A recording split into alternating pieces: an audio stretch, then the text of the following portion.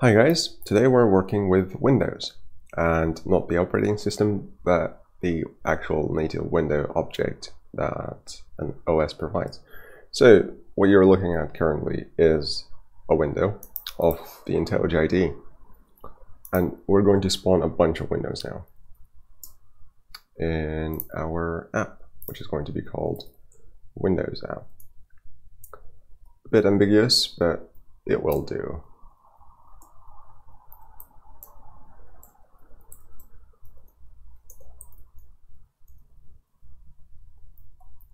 So instead of creating a scene or doing something that we normally do, I'm actually going to create first a node, a very special type node.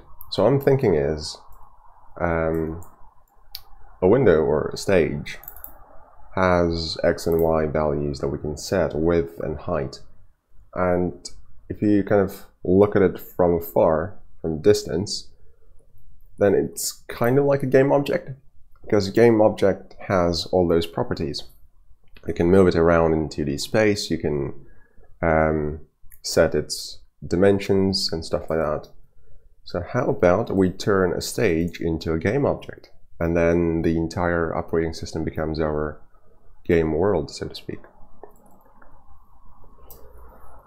Stage node, it's going to have a stage in it. I'm going to create a stage right here, and we're going to show the stage. Show, it's going to need some content. So set scene, new scene. I'm going to set this as content. I think this will do because this is just like a dummy node. I want to be able to set width and height. Actually X and Y, and then width and height. Set size, width. There we go. Set width. And then presumably set X. Yeah. Yep. This will do. On start, we don't show our main stage because we're going to be using our own ones. So let's just create stage node. This for testing purposes. Let's go with 100. No, 100 is too small. Let's go with 200. No, these are width and height. X and Y, 100 will do. So it's somewhere around here, I think. And since we're going to do animations, I'm recording at 60 FPS. We'll see if these animations are nice. Because what I'm thinking is, JavaFX has built-in animations for moving nodes. And since this thing is now a node, we should be able to move it, right? Let's try that.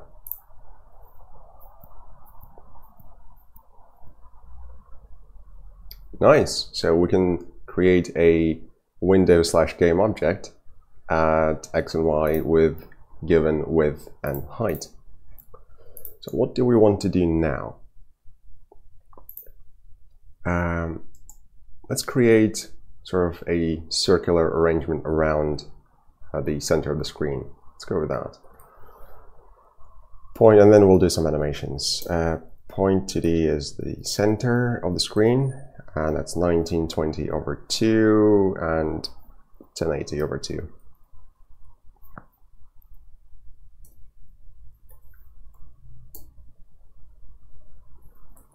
Now what I'm going to do here is go sort of radially around the point, and at 30-degree angles, I think, is going to be my interval. And based on that, I should be able to obtain a vector in that direction of the angle. So it goes kind of from the center, it goes to different directions.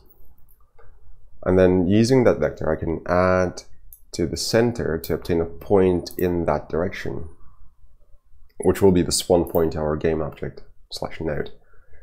Right. What do I want? I want a vector, which is going to be the angles This is the angle, right? Let's rename this. It's cosine of the angle. Does it take degrees or radians? Angle in radians. Okay, so we need to convert that to radians. And then we'll do the same, but this time it's sine.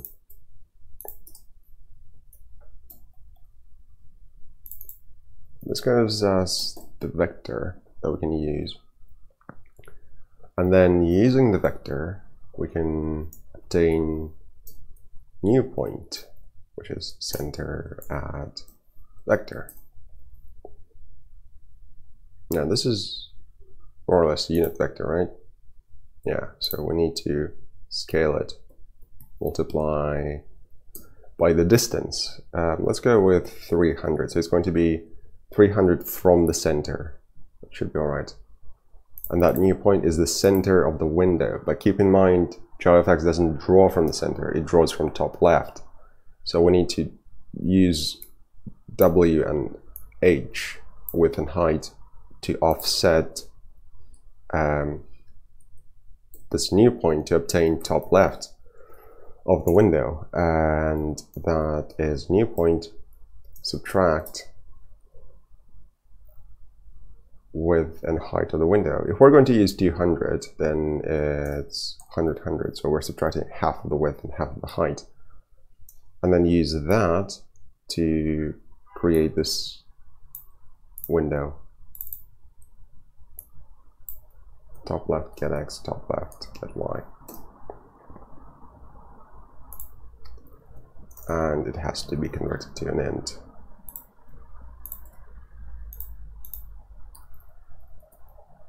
Yep, that'll do. And this is width and height.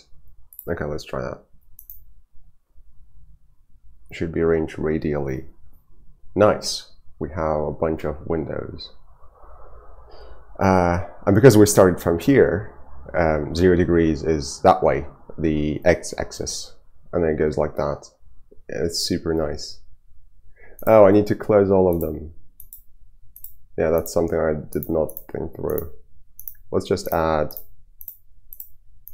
an event handler somewhere, so that when one closes, everything does. Set event, no, on close request. Shut down platform, which will implicitly close all the windows, because I don't want to be closing that every time I run this. Nice. What's next? Let's do some animations. So we've done that. Let's add translation animation. The cool thing is, this is a node now, because it extends parent, so I should be able to animate it. Translate transition. I'm not using FXGL, which means I don't have access to all the cool interpolators. But we'll do what JavaFX offers as built-in stuff. So new translate transition, what does it say? Duration, and then the node. Yeah. Duration is going to be 2 seconds, maybe. So I want them to move from where they are to the center and then back. Should create a nice animation, I think. Node is the node. Set 2x is our center point. To y is center point at y. Set repeat or reverse true. So it goes to the center and then goes back to where it was. And then cycle count just many times. Play. Oh, we haven't actually changed anything here because it's only going to change the translation of this node, but we have to listen for the changes and then move the stage. Translate, add listener. No, did not mean to do that. Is it Alt Enter? How do you? Oh, it's Control Space. Okay. Don't worry about that. Don't care about that either. This is X, like new X. and then stage set x to this new x. Yeah, it's an int. Do the same with y.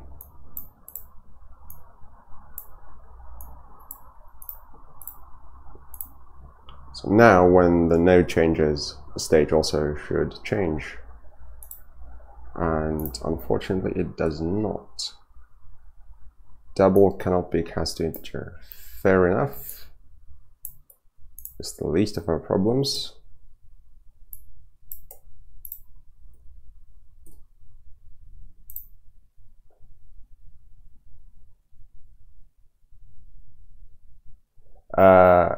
One, that's cool. Two, I know where the problem is, because we didn't set the from x and y, so it just goes from 0. Let me just close one of them. Now that's actually, let me close this. Okay, I'm going to do that one. Yeah. So we need the from value. From x is where the thing actually is, which is that. As in where it is originally. And now it should do it. No, I said. Still cool, I think. Yeah, shut it down. Set from y. I guess I could press Alt F4 if I'm focused. Yeah, that's quite interesting. So you're now doing animations like literally within the operating system. It's probably not as cool because you're not really doing anything low level. You're just accessing sort of high level APIs that JavaFX provides. But it's still cool nonetheless. And we might even add a delay. Set delay duration seconds 0.5. Half a second, that gives us, wait, I don't see any delay. That's odd. Probably because windows are spawned in a asynchronous way, I would have thought.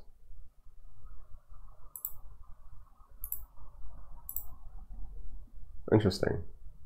Well, anyway, I'm going to move on to something different. I want to open all the windows to cover the entire screen and then translate them. It's going to be a bunch of windows. So I'll keep that somewhere. How do you extract it into? Control-Alt-M, was it? First try. And then we'll do a second try on something else, refactor. Yeah, we don't want to call that. What else? I want to go through how many rows do I want? Well, if it's 200, if the height of the window is 200, my entire screen is 1080, so let's go with 4. Should fit, and then we get this thing. Let's go with 9. Yeah, 9 by 200 is 1800, so that should do it. So create one of these.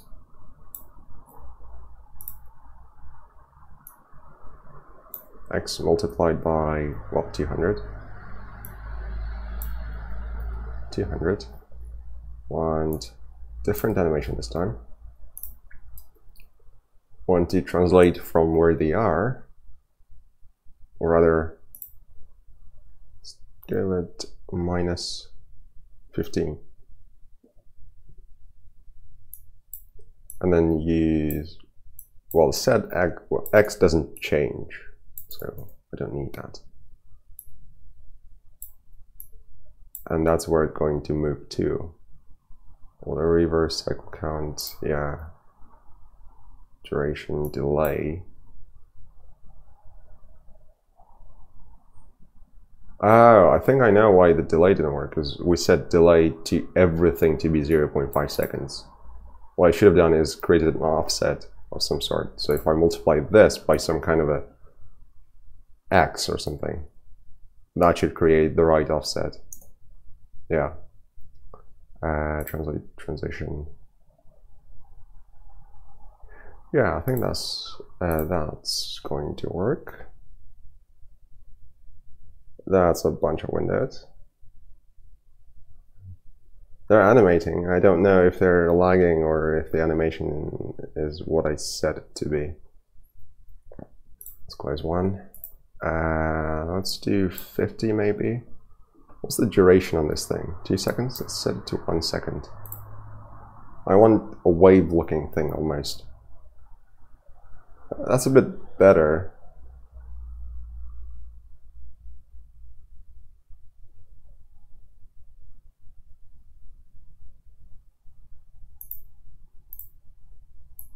Let's make it even quicker.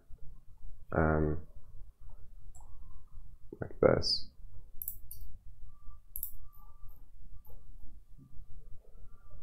And change that maybe. And then that. So that the offset isn't that great. Yeah, that'll do. It's not too bad. I guess you can offset the entire thing so it appears closer to the center rather than from the top left. But that'll do. We've just spawned what, 9 by 4, 36 windows, and they're doing their own thing. That's pretty good. You can make a game with this. Like, you can treat each window as a game object, and because you can set a scene and then an actual node in it, you can even get rid of the like decorations around the window, and this will give you a game object within your operating system environment. Like, you could easily remove stage set, what is it, set style, init style transparent, undecorated. It's probably what we want. And then set scene, new scene, and then provide some kind of a, well, we've already set this, so why don't we just add some nodes to ourselves? Get children, add new rectangle, 200, and then color, I don't know, blue. You probably need to find a way to be able to shut it down then. But you now have some interesting things. Like, you can treat each of those things as a game object. I'm not sure what's happening here, because these are fine. These being overlapped or something.